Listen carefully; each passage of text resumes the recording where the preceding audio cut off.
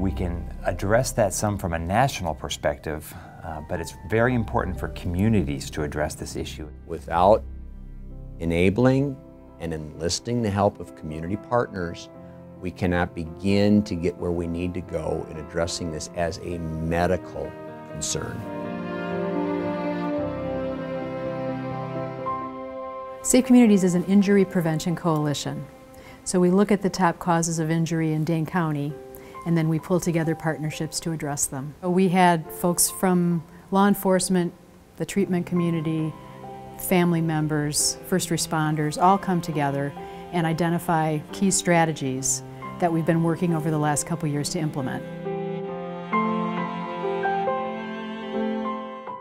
Families that are trying to help loved ones battle against addiction need to know where to find help.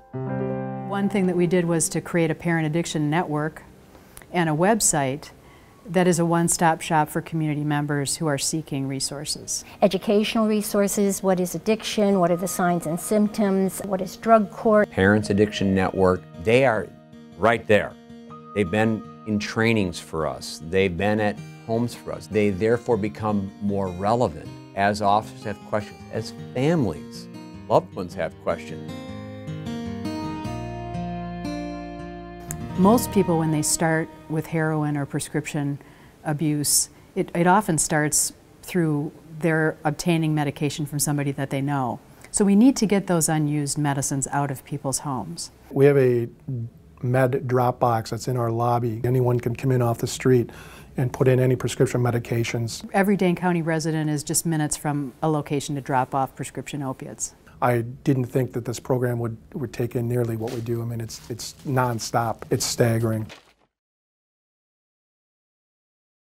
We have to identify whether there are ways to reduce the numbers of opioids in the community while still treating legitimate pain. I worked on a project here at the Dean Clinic where we created what we call a smart set in our electronic medical record that has really kind of a one-stop shop here with all of the necessary items, including the opioid risk tool, including a pain medication agreement, including urine drug testing orders, and laddered prescriptions if necessary. Having a tool like that might be something that a local community not in Dane County might consider accepting or pursuing.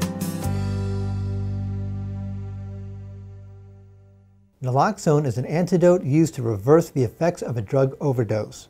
Communities are working to get naloxone into more hands of friends, family members, and first responders who are most likely to be present at an overdose, so they can save lives. I actually had the ability to watch naloxone work firsthand. CPR was being performed on this person. This person, for all intents and purposes, was dead. The guy was administered naloxone and he came out of it from basically being dead to 2 minutes later he was awake and able to talk. When the officers have the sense that we're providing them with tools, I think you're giving our officers a profound opportunity to make a difference, and I think that resonates. Making naloxone more available and making it easier for people to call 911 without concerns about criminal prosecution are two things that will make a big difference in our community. Safe Communities borrowed campaigns from other states, including the Call 911 campaign. We're launching a bus ad. There'll be ads circulating through town that will say, "Would you let a friend die?" The power of coalitions are the partners.